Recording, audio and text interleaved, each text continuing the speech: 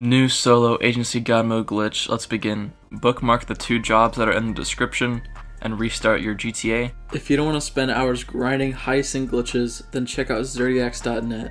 Zodiacs offers fast delivery modded accounts and account boosting for PlayStation, Xbox, and PC, ranging from $10 million to $750 million, as well as RP level 120 and more. With great prices and highly rated reviews, you can't go wrong with Zodiacs. Treat yourself today with a GTA modded service from Zodiacs. The link will be down in the description below. Now go to your interaction menu and turn the jobs on so that way you can see the job blip on the ground here. And what we're going to do is just simply go onto the blip. Also make sure that you're on fidelity mode whenever you're doing this glitch. You can turn it back on performance max later, but right now we need it on fidelity mode. Pretty much we're trying to slow the game down as much as possible. Open up your pause menu, go to the online tab, playlists, my bookmarked playlists, and you should see one that's called agency GM. You're going to tap X on that once. It's going to bring up this alert right here. Now we're going to start spamming right on the D-pad, and whenever you're ready, you're going to accept this alert while still spamming right on the D-pad. You can stop spamming right on the D-pad whenever you've made it inside the clouds. One of 2 things will happen. You'll get an alert saying that the job has failed to load. That means that you need to try again.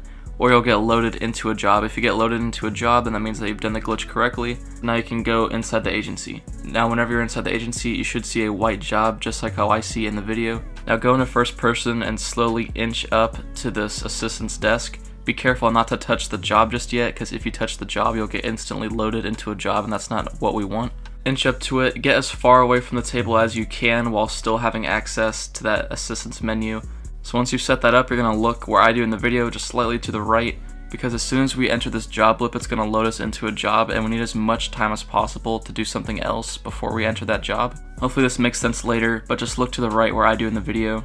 And now listen to this part very carefully. What we're going to do is use your L3 stick to move forward, sprint at the same time, or if you have auto sprint on, that'll work as well. Anyways, we're going to sprint, and as soon as you see your character moving, you're going to press right on the D-pad.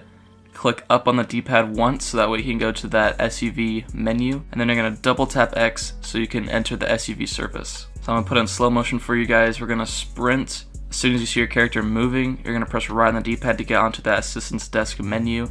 You're going to press up on the D-pad once, and then you're going to click SUV service twice. If you failed the attempt, you're going to open up your contacts and you're going to call Simeon or any other NPC for a job. You're going to then join the job that they give you and then just back out. And then you can repeat the glitch from the beginning where you go back outside and do that job blip thing with the playlist. If you've had a successful attempt, you'll get put inside this animation, and during this animation you should be able to pull out your phone, so press up on the D-pad. If you're able to pull out your phone, then it's most likely going to be a successful attempt. If you don't, it's going to be another failed attempt, so just call an NPC for a job, join the job, leave the job, and start again from the beginning. But that's the whole glitch, guys. Thank you for watching. Don't forget to check out my website, zodiacs.net. Link will be in the description. Get yourself some GTA Online modded services, modded accounts, account boosts, etc. I'm sure there's something there that you'd like. But that's all for me. Thank you for watching. Goodbye.